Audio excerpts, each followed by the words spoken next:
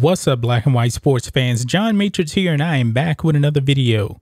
All right, we have some breaking news coming out of football, namely the XFL.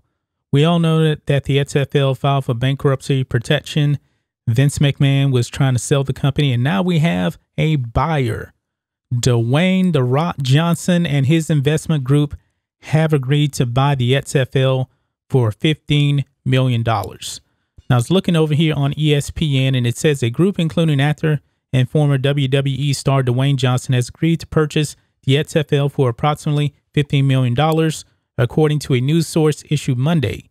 The XFL declared Chapter 11 bankruptcy April 13th. I can't even talk, sorry.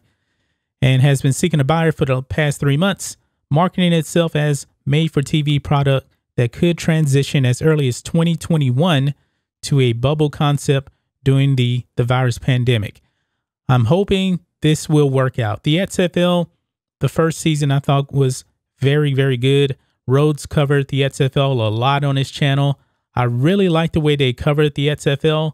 And then, of course, the virus happened, and then bam, the whole league just completely fell apart today. So in a statement here, Dwayne Johnson provided a glimpse of the McMahon-like flair he could bring to the league. It says here, quote, "The acquisition of the XFL with my talented partners, Danny Garcia and Jerry Cardinal, is an investment for me that rooted deeply in two things: my passion for the game and my desire to always take care of the fans," Johnson said, who played football at the University of Miami from 1990 to 94. "With pride and gratitude for all that I built with my own two hands, I plan to apply these calluses to the XFL and look forward to creating something special for the players, fans, and everyone involved for the love of football."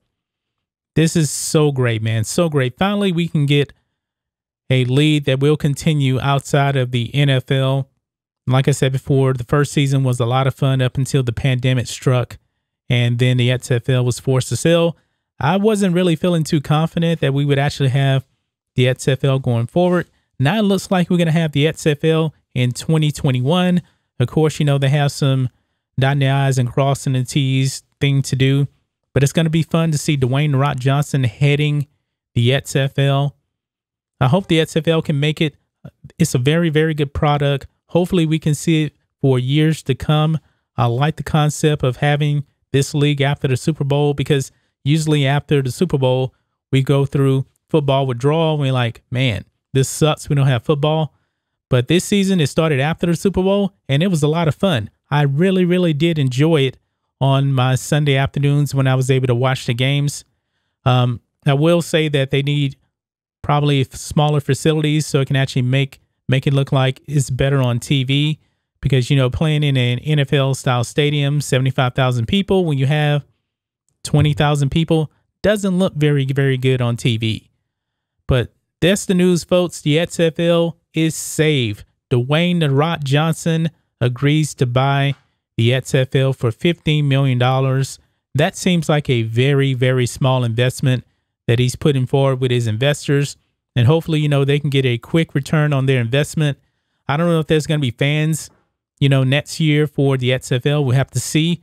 Hopefully they make good strategic decisions to make the XFL last for a very long time. But we need to get this league going, man, because it's a whole lot of fun. But anyway, guys, that's just my thoughts on this. What do you guys think of this? The XFL is saved. Dwayne "The Rock" Johnson saves the day for the XFL. Let us know what you guys think about all this in the comments. Make sure you subscribe to Black and White Sports, and we'll catch you next time.